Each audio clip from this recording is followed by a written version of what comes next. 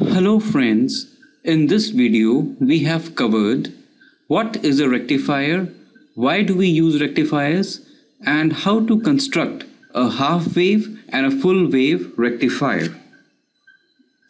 What are rectifiers?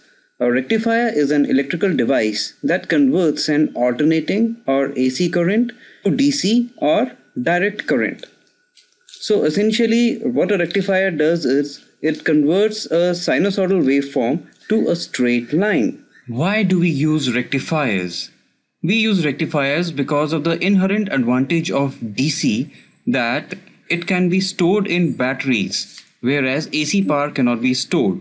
So DC power can be stored in any battery, be it a CMOS battery or a rechargeable battery or any normal battery, whereas it is not possible to store AC power. And all electronic devices require DC for operation. So this rectification process is required to be carried out. This rectification is carried out either inside the device or outside in form of an adapter, which is used for powering or charging that particular electronic device, which could be a mobile phone, a hair dryer, a telephone, a SMPS, a drilling machine, a monitor, or a 3D doodler. All these devices utilize the process of rectification for their normal operation. Now the question comes, how do we construct a rectifier? In order to construct a rectifier, we take the AC voltage as input, which is symbolized by this particular symbol, and we connect a load across it and simply connect a diode. So now what is the property of diode? That it only conducts the current in when it is forward biased. So when we connect a diode to a circuit like this, the output is a pulsating DC. The negative voltages, the negative supply, the negative values are chopped off. This is called a half wave rectifier. But the question is that we want a stable, a straight line as a DC output. So the next logical step is to convert the negative values also to positive values in the sine wave and get a waveform like this. So in order to get a waveform like that, we need to make a full wave rectifier. So how do we make a full wave rectifier? We take the AC signal, connect the load across it, pass it through one single diode as we had done in a half wave rectifier, but in this particular case we connect one more diode in line. Okay, and then we connect two more diodes in this particular way to get something known as a bridge circuit. Consider this circuit. The arrangement of diodes is such that at any point of time only two diodes will conduct, that is, they will be in forward bias based upon the AC input across the load.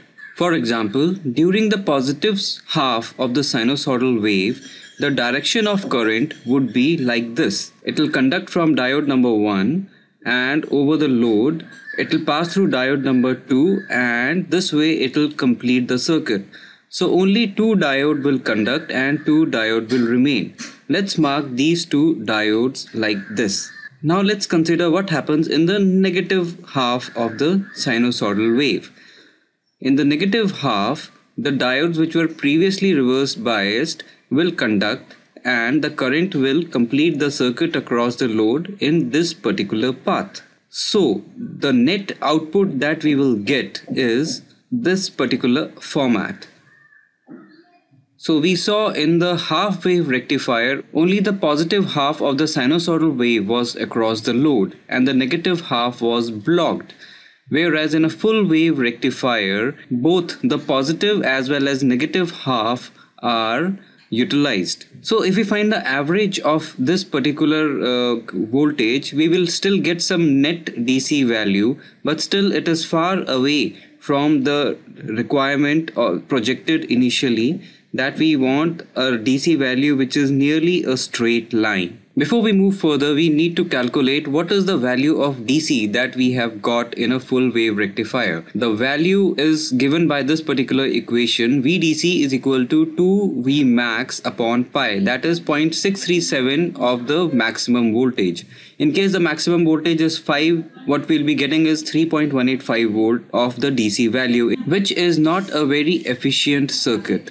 So in order to increase the net DC value, we need to make a few more modifications in the circuit. Consider the bridge rectifier circuit again, or a full wave rectifier circuit again. Now the solution is very simple. All we need to do is just put a capacitor across the load, and this capacitor is known as smoothing capacitor. So this is how it works.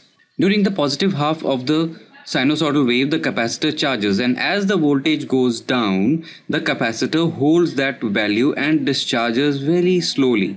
And during the next cycle, again it charges, and this cycle continues. So the net DC output that we get, it is much more than 0.637 of the maximum of the peak voltage that we had calculated in the half wave rectifier. In order to test the performance of the smoothing capacitor, Google free online circuit simulator, and a lot of circuit simulator websites will be there on which you can test the performance. This is one of the circuits wherein a full wave rectifier with smoothing capacitor has been implemented. If the resistance value is taken as 1 kilo ohms and capacitance connected is 0.5 microfarad, the output that we get is something like this. Now this is the value of across the load, which is not as good or as straight as we would like it to be. If we increase the capacitor value to 5 microfarad instead of 0.5, we will get more or less a straight line. So we have our rectifier circuit ready. This is the same rectifier which is implemented, or the circuit which is implemented on your travel adapter of mobile phones, or on your laptop batteries, or all the equipment wherever a adapter is used for converting the AC to a DC value. Thanks for watching. I hope you have understood the concept of rectifiers. Please like and do subscribe. Thank you.